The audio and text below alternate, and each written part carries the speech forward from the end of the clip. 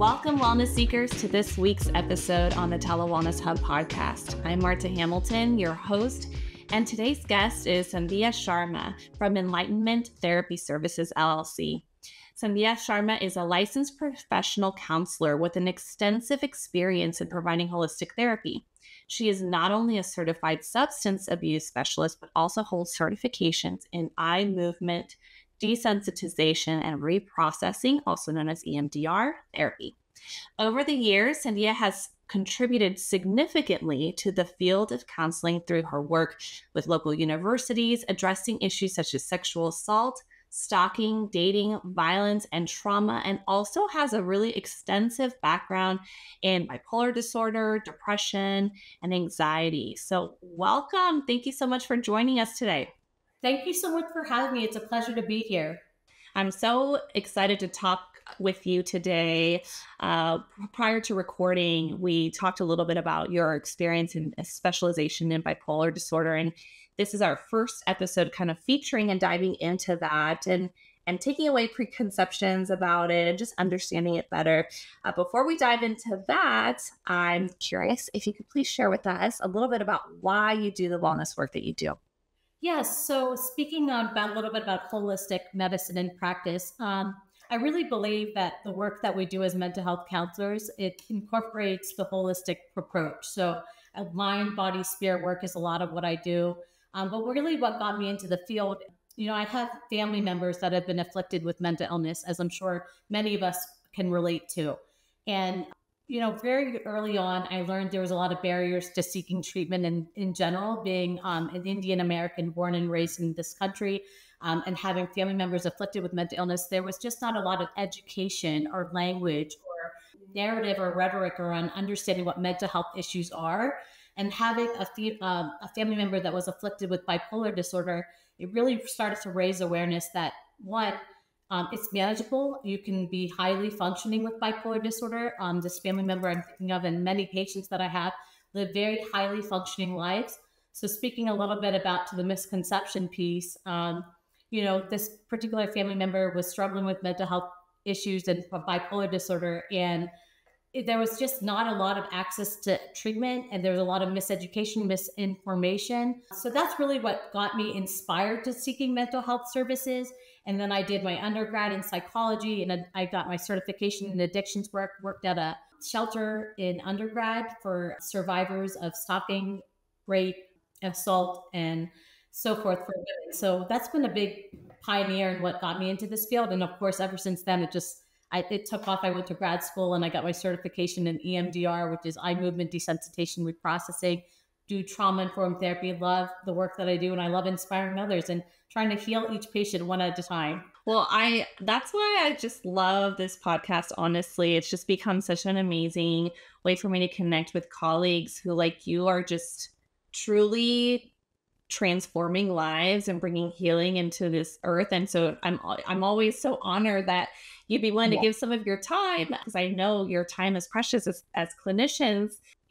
We spend hours at a time with our clients every day. And I think I'm just so grateful for the opportunity for you to share a little bit about your personal background, your family history, and just in terms of cultural approaches and availability when it comes to sharing, because I think that's something in the BIPOC community that is something that's really relevant to talk about, that sometimes there could be stigma that exists within culture or lack of access to resources or understanding. So I really appreciate you sharing that kind of personal experience and also what's led you here.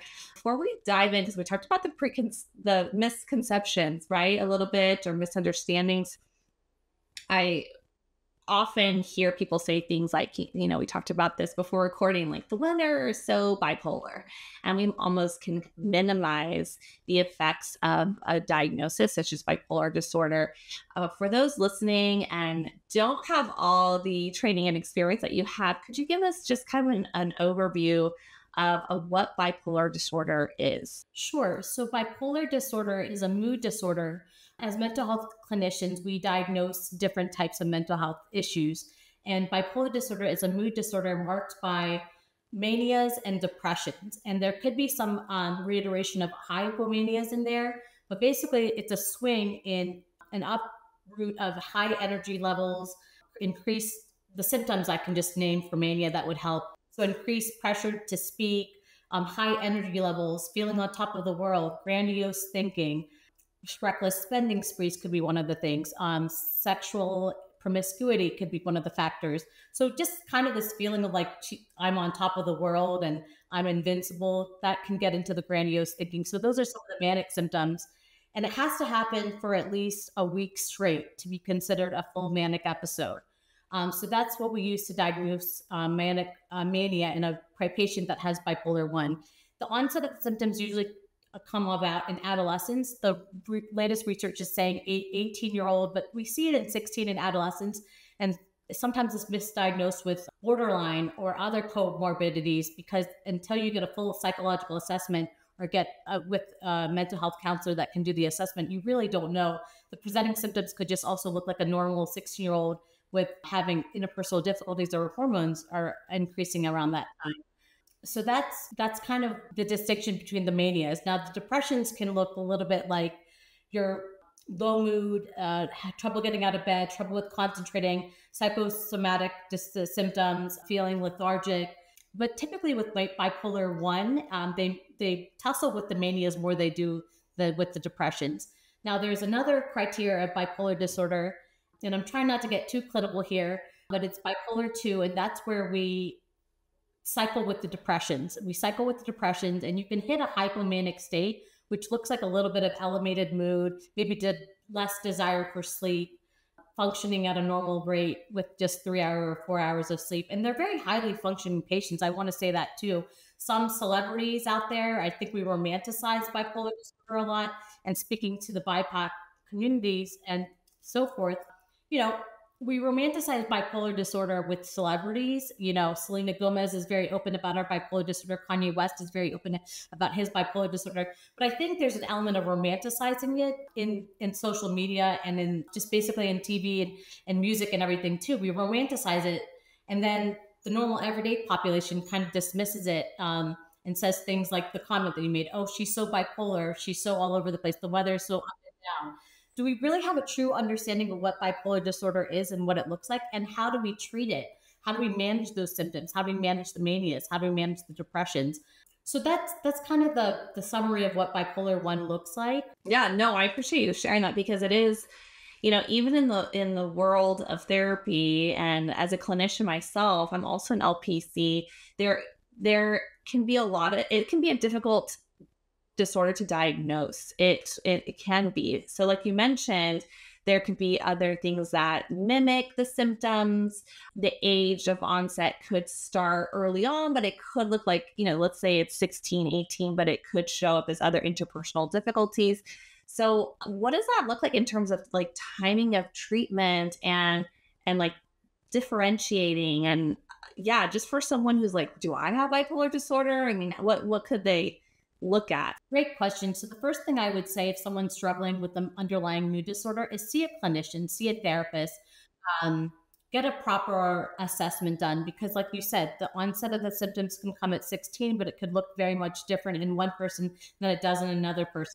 I work with young adults, children, adolescents, really all populations of different identities that struggle with bipolar disorder. And it's tricky because it presents with so many different co-occurring disorders. A lot of the times there's a misconception about BPD. People get diagnosed with BPD and are mislabeled by bipolar and so forth. But what we know about bipolar, usually with bipolar disorder, it's managed with medication and therapy. With borderline, and I don't want to get too much into the borderline spiel, there's plenty of education and resources on that because we're focusing on bipolar, but so many adolescents and young adults get misdiagnosed with borderline because they have this up and down, very intense personalities, and sometimes they're mislabeled. Yeah, I think that bringing up the medication part is so key because, like you mentioned, the first step of being able to go to a trained mental health clinician who can navigate and then get treatment options is huge. And you mentioned that it could be very manageable. Do you mind sharing a little bit about what you've seen with patients in terms of managing, like the road to managing their symptoms, and what you see as like how their life has changed once they're able to. Yes, absolutely. So managing bipolar disorder looks a lot like seeing a therapist consistently and seeing a psychiatrist for medication management. But then we also have concrete tools that we use, things like mood journals, where you document how many sleep hours of sleep you're getting a night, assessing if your symptoms on a daily basis. Do you have a little more anxiety today? Do you have a little more depression today? So keeping a nice, rigorous mood journal helps the therapist whenever we're working on treating a patient with bipolar disorder. And along with that is the psychiatrist who's going to help with medication management. But really, there should be continuity of care between the psychiatrist and the therapist. But to your point, how does the patient evolve with bipolar disorder? So they get that assessment, they get the diagnosis, and they're sitting with this, wow, now what? It reminds me of my first 16-year-old patient that diagnosed with bipolar. Her parents kept thinking it was just a mood. She was going through a stage or something. It turns out she was actually struggling with a mood disorder, bipolar 1, which is classified in the DSM as, can be considered an SMI diagnosis, a severely mentally ill diagnosis up there with schizophrenia. But that language can get a little jarring or a little off-putting. Not to say there's anything wrong with any of those diagnoses. Everyone can live a functional, highly functional life. But through this particular patient, she was diagnosed, and then we did a lot of her discovering herself and looking at the patterns of her mood. What are the triggers? So sleep and stress are the harbingers of bipolar disorder. If you're not getting enough sleep, if you're having a stressful life event, major life changes in your life, college transition, divorce, what have you, it's most likely going to could prompt a bipolar 1 mania episode. So she's gone through some manias and she's gone through many different depressions. But what really happened was she got to a space where she's managing it really well. She goes to see her therapist, she takes her medication, and she journals. She does mindfulness-based stress reduction techniques. She also does a lot of EMDR because a lot of it is trauma that's rooted at bipolar as well. There's trauma related to it sometimes. And I should say with epigenetics, with bipolar disorder, because since we're talking about it, sorry, I get really passionate about No, this I topic. love it. I love learning. I'm sitting here with my notebook, so I'm just jotting things down too. Thank you. So epigenetics, bipolar 1 and bipolar disorders have to be considered under the umbrella term of epigenetics, which that means is you can have the environment and you can have the genetics. So you may have a pre-genetic disposition to have bipolar, but the environment doesn't induce it. Similarly, you may have a trauma, early attachment, or a trauma, like an unstable upbringing in your childhood, but not have the pre-genetic disposition, and then you still get bipolar. So it's epigenetic here. It's both facets. Okay, no, that's really helpful to know. And because something I was curious about too, because you mentioned lifestyle being so important when it comes to sleep, for example, and stress. How can someone best support a loved one, for example, who is, trying to help them with their sleep and stress, especially, and maybe this will be part two, like if they're in a manic state and they may not realize because of that kind of the grandiose thinking, or maybe larger than life, like I'm fine, nothing's wrong. Maybe I've seen sometimes it being turned into the people who are bringing up the attention of, maybe there's something going on, it being turned into like they're the problem and not being able to always recognize. To your point, being called the identified patient is often what happens when there's a family member that's struggling with the mental health diagnosis. And having bipolar 1, often they're not aware that they're having these symptoms. It feels great to be manic. For some people, it feels great until the irritability and the recklessness starts kicking in. And that's when it can get dangerous. But if a family member is seeing a loved one struggling with bipolar 1 or other mood disorders that they need help with, I would say use language that's very empowering, that's soft. Remind them of a stage where they were able to get through this same situation before. Try to let the patient kind of express themselves and get their feelings out, because a lot of the times a person just needs to be validated and heard. So while everyone is in crisis mode and trying to fix this patient, sometimes she doesn't need to be fixed. She needs to get through this mood shift in her mood. And I'm thinking of the patient that I have right now that went through a manic episode, and she was very resilient. That's the thing about these people that have mental health diagnoses. They're extremely resilient. her parents and her family went to solution focus mode, trying to get her psychiatrist, her therapist, myself, everyone on board. And we kind of sat back and we said, look, we'll adjust the medication. We'll continue to give her support she needs in therapy. And then she continued to progress. She got better. And now she's back to her highly functioning state, which I should note about the highly functioning part. Only 30% of people are not able to maintain a work or school. So while it can get really debilitating, you can also be very highly functioning. So hypomania is highly functioning. You can study for a long time, for hours at a time. You feel goal oriented. You feel like pressured speaking. You feel like, again, it's goal oriented. So you are highly functioning at times. So that's also the misconception of bipolar. We label it as it has the stigma to it, but people with bipolar disorder have extremely high creativity because that part of the brain gets overdeveloped, while the other part of the brain, the cognitive part of the brain, the prefrontal cortex, the executive functioning, that kind of stuff goes out the window when they're in a mania. So that's what elicits them to make some reckless decisions or some poor judgment choices. Oh wow, okay. That makes sense in terms of kind of the judgment aspect and being able to plan out the consequences in that aspect. Kind of, is that what the medication would help with? Yes.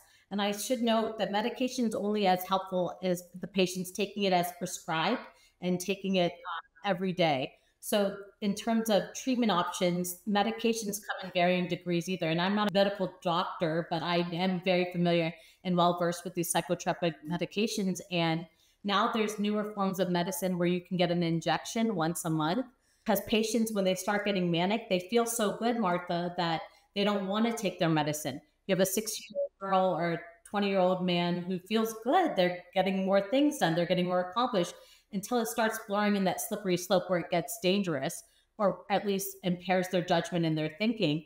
And that's when there's treatment options like getting an injection once a month.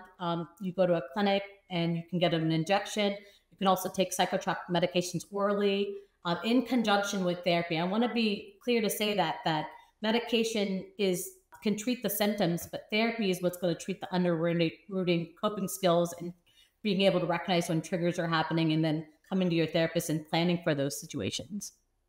How can loved ones support themselves, educate themselves to help empower their loved ones who have the bipolar diagnoses? I would say read about it, schedule family sessions with your patient, with the patient and their family. Learn more about recognizing the symptoms, educating themselves by reading more about it, talking to the therapist, talking to the providers, but also just learning from the patient itself, from what they're experiencing, their triggers, their coping skills, the way they manage it. I think it's important for family members to support their loved ones that are struggling, but also giving them the space to recognize that they have their own coping skills too. Even when they're in a mania, they can sometimes recognize that this is what we need to do at the moment to kind of crisis intervene. And that looks like a lot of like DBT skills, so dialectical behavioral therapy, working on emotional regulation piece, distress tolerance piece, crisis intervention, things like that. You mentioned, that age of onset looking somewhere around 18, and also major life transitions, sometimes triggering the mania, something like going to college. And I'm thinking how that really lines up at age 18, going to college is a major life change, maybe even graduating college or different moving, I would imagine. So are there any accommodations that that a student can request for bipolar disorder in the university setting, just with your experience working with universities? Absolutely. Great question. So, at every university, they all have a mental health counseling department where they can seek, as a student or even an employee at the university, you can access quality care. These are licensed therapists that are at your counseling center. If anyone is struggling, forget even bipolar, if anyone's struggling with just not feeling like themselves or not feeling like they're acting like their normal self, see your counselors on campus. They're there to help you.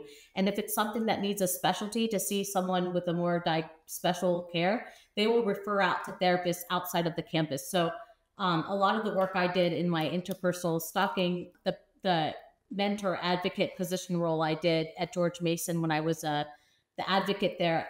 A lot of people are struggling with mental health issues, but we're just not getting the access to quality care. And I feel like I almost feel like we need to have another episode to talk about that stalking component, because you worked with the victims of stalking, right? Correct. Correct. Yes. Yes. Intimate Yes. partner, stalking. Yes, I would love to do a follow up on just that topic as well.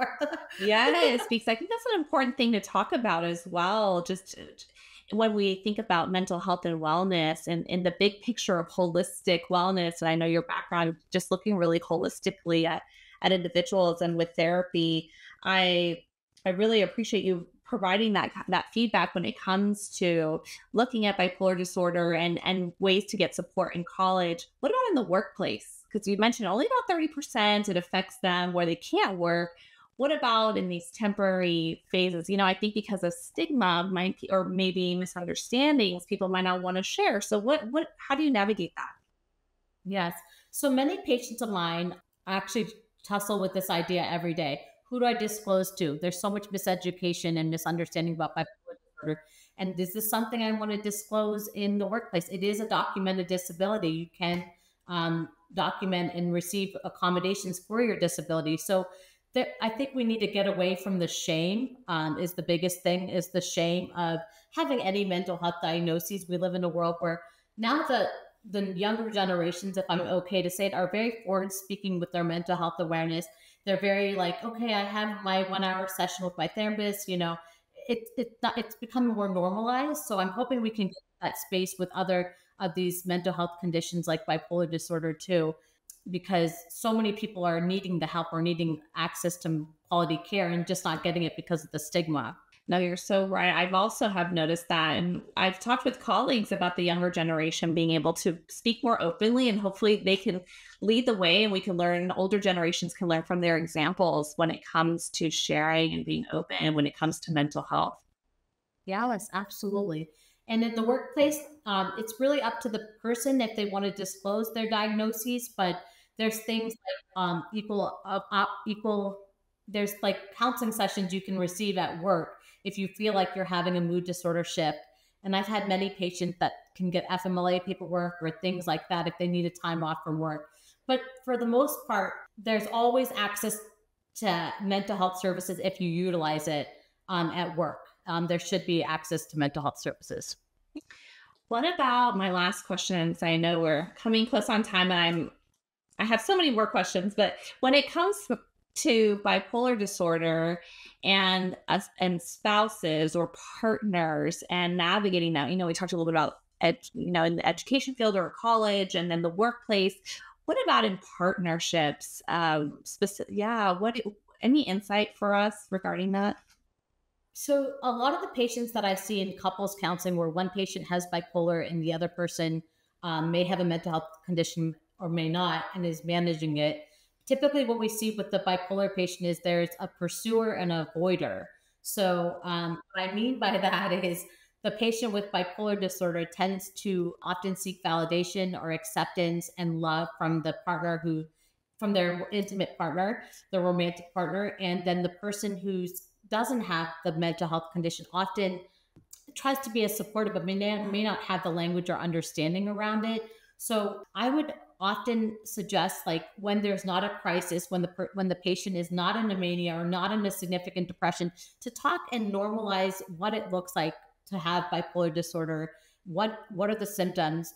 How can the partner be best supportive? So when these triggers happen, this is the things we can do to kind of manage those triggers to talk you down from getting too wrapped up in a mania. So symptoms that a partner should look for is if they're talking too fast, if they have like a surge of interest in something and they're really goal oriented, if they're sleeping less, if their stress at work is picking up and they started to see some fluctuations in mood, the partner really needs to be understanding, compassionate, and has to be educated on how to help the patient, but also has to know when to pull back the reins and say, okay, this is something a mental health provider needs to help you with. I'm not your therapist, I'm not your psychiatrist, and we don't want to evolve into a codependent relationship, right? That's another thing that happens. right? With anyone, not just with pre-existing mental health condition, is recognizing the love and support you can get from your romantic partner or family members and so forth. Recognizing where the coping skills need to come internally from your internal locus of control. No, absolutely. I'm so appreciative of you sharing just ways that people can advocate for mental health awareness. I think the work that you're doing is amazing, and I love that you bring up couples therapy is also an option. It's not just an individual treatment for the person with bipolar or a mood disorder, that there's always the option for couples therapy as well. And I'm hopeful that those listening are also touched by this conversation, just with statistics showing that 1 in 4 Americans meet criteria for mental health diagnosis. So surely this impacts someone. If it's not you, it's someone you know or love. And hopefully this is helpful information. How can people get in touch with you? What's the best way for people to connect with you? Thank you so much for asking. So I'm a private practice. I'm Enlightenment Therapy Services. My phone number and my email address is the best way to contact me. I'm not huge on social media. I need to be better at it, but I will start doing more with social media. But my phone and email is the best way to contact me. And I'm sure we'll put that material out there. Yes, I will make sure it's in the show notes. Absolutely. And something I meant to mention too is that you are licensed in Texas, Maryland, DC, and Virginia. So, and you're available through telehealth for clients living in all those areas. As long as I'm licensed with a patient list, then I can see them through telemedicine visits. That's wonderful. Okay, so yeah, I'll make sure to include that in the show notes as well. So yeah, thank you so much for being a part of our wellness journey today. Thank you so much.